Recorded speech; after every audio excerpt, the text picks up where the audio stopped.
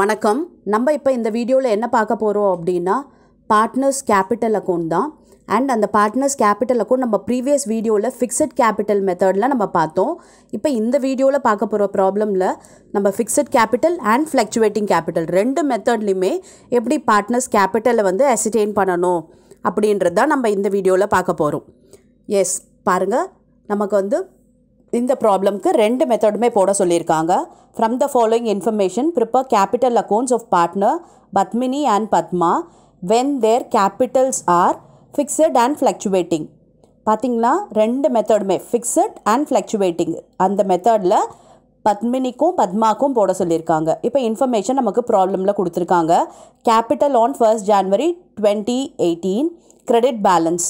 Okay, credit பேலன்ஸ்ன்னு சொல்லிட்டாங்க. Drawings during 2018, interest on drawing, share of profit for 2018, interest on capital, salary, commission எல்லா இன்ஃபர்மேஷனுமே கொடுத்துட்டாங்க.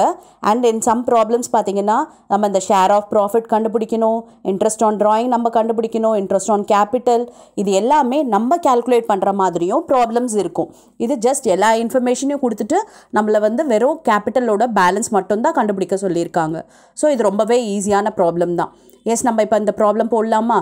First capital fixed போடலாம், அதுக்கப்புறம் fluctuating போடலாம். S பாருங்கள், when Capitals R fixed. Capitals of fixed அப்படின்னும் போது நம்ம ரெண்டு அக்கௌண்ட் ப்ரிப்பேர் பண்ண வேண்டியது இருக்கும்.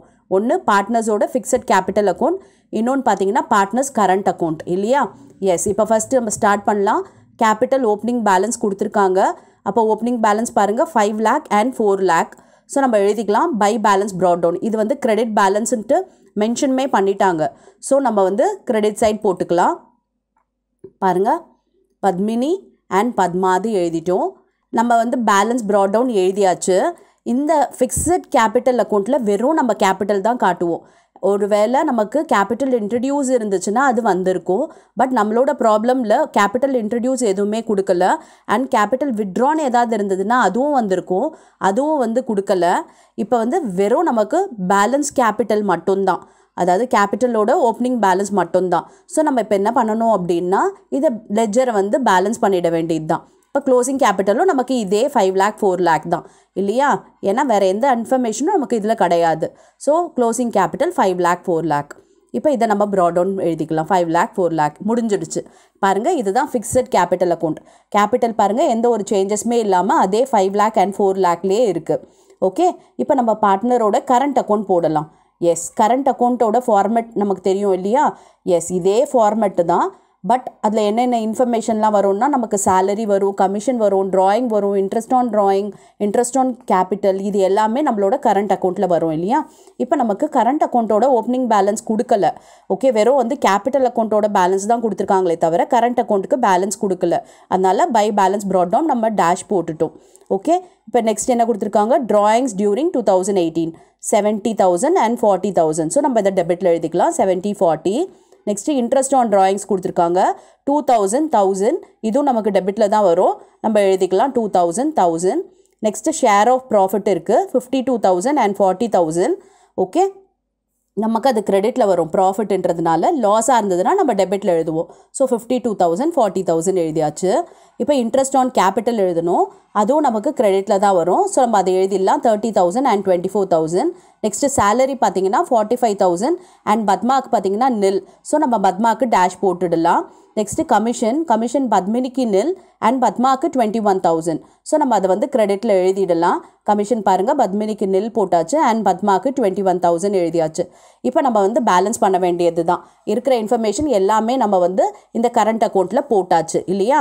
அப்போ 52,000 + 30,000 + 45,000 ஆட் பண்ணால் என்ன வருதுன்னு பார்க்கலாம். அதே மாதிரி பத்மாவுக்கு 40,000 24,000 and 21,000 இங்கே ஆட் பண்ணால் என்ன வருது பார்க்கலாம். பாருங்கள், இது 1,27,000 அண்ட் இது 85,000 வருது. இப்போ நமக்கு டெபிட்டில் பார்த்தீங்கன்னா 70,000 2,000 பத்மினியில் இருக்குது. அண்ட் பத்மாவில் பார்த்தீங்கன்னா 40 + 1 41,000 இருக்குது. ஸோ இந்த 72,000 இந்த 1,27,000 மைனஸ் பண்ணுவோம். அதே மாதிரி 85,000 இந்த 41,000 மைனஸ் பண்ணுவோம். என்ன வருதோ அதுதான் நமக்கு கரண்ட் அக்கௌண்ட்டோட பேலன்ஸ். பாருங்கள், 55,000 and 44,000 தான் நம்மளோட கரண்ட் அக்கௌண்ட்டோட பேலன்ஸ்.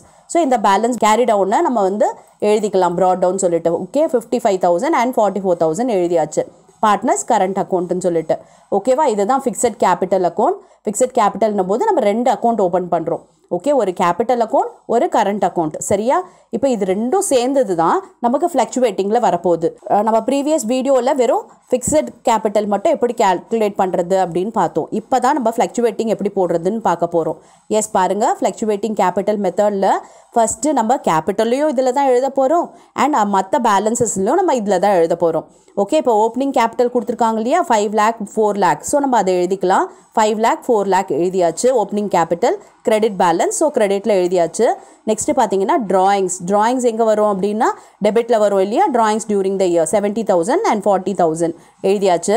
அதுக்கப்புறம் இன்ட்ரெஸ்ட் ஆன் ட்ராயிங் 2,000 இதுவும் நமக்கு டெபிட்டில் தான் வரும். 2,000 எழுதியாச்சு. நெக்ஸ்ட்டு பாருங்கள், ஷேர் ஆஃப் ப்ராஃபிட் நமக்கு கிரெடிட்டில் வரும். கிரெடிட்டில் 52,000 and 40,000 எழுதியாச்சு. P&L அப்ராப்ரியேஷன் சொல்லிட்டு. நெக்ஸ்ட்டு இன்ட்ரெஸ்ட் ஆன் கேபிட்டலும் நமக்கு கிரெடிட்டில் தான் வரும். 30,000 24,000 அதுவும் நம்ம எழுதிக்கலாம். 30 and 24,000. நெக்ஸ்ட்டு சேலரி பார்த்தீங்கன்னா 45,000 and nil. ஓகே, அதுவும் பார்த்தீங்கன்னா பத்மாக்கு nil எழுதியாச்சு அண்ட் பத்மினிக்கு பார்த்தீங்கன்னா 45,000 எழுதியாச்சு. ஓகே, இப்போ பார்த்தீங்கன்னா சேலரி எழுதியாச்சு.